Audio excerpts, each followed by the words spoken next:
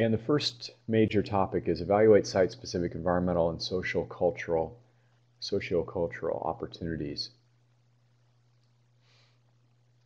I think if you expect questions like the two that I'm identifying here, you'll be in good shape to do well on the exam. Expect questions that ask you to consider the applicable regulatory requirements and zoning ordinances to determine project constraints. We've talked about this already in the introductory comments, but what are the regulatory requirements? What are the zoning ordinance requirements for any given project? Now, how would you expect to see that in a question on the exam? Well, you're going to be given a set of conditions that are derived from the zoning ordinance, hypothetically, for the project that you're hypothetically considering in the exam. It's going to give you a list of, it's probably going to give you a list of several different zoning factors that might include floor area ratios, or might include setbacks and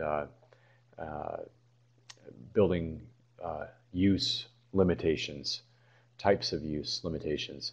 You'll be given a set of kind of an abbreviated set of zoning ordinance related items, and then you'll have to negotiate the question along with those items. So that to the degree that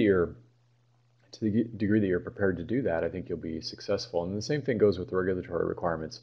You will need to know the difference between some of the major national regulatory agencies that pertain to building safety, but you'll be given material related to those in the exam that will help you answer the question.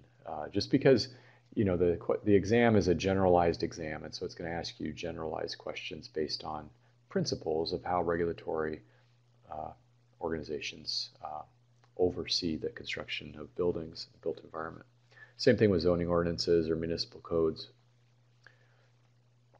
Expect questions that will ask you to consider the broader impacts of your project on the neighborhood and region. Well, this sounds like a question that you might have gotten asked several times in school. What are the urban context conditions of your building? What kinds of questions might you be asked that deal with urban fit or aesthetic fittingness related to historic preservation or something like that. So you can expect questions that are going to ask you questions about the cultural, the social opportunities of a given site or of a given project.